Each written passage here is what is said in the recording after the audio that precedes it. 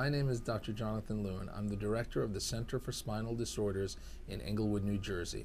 I'd like to take you on a whirlwind tour of understanding spinal disc herniation and spinal discectomy.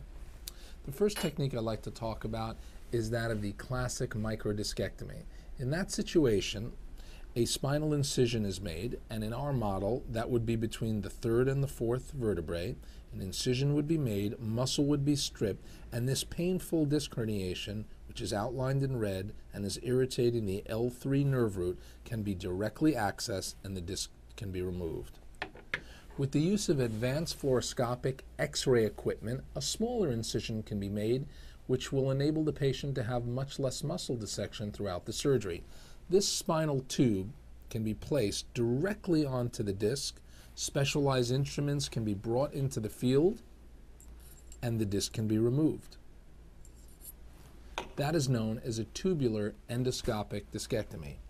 For a true endoscopic discectomy, utilizing high-definition cameras such as these, a small incision can be made, a camera placed directly onto the disc, and again, using advanced small arthroscopic equipment, the disc can be accessed and removed through the camera.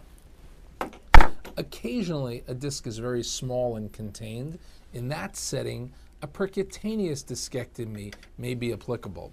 In that setting, a small incision is made, a small trocar metal device is inserted, and either through a suction or some form of a laser apparatus, the disc can be removed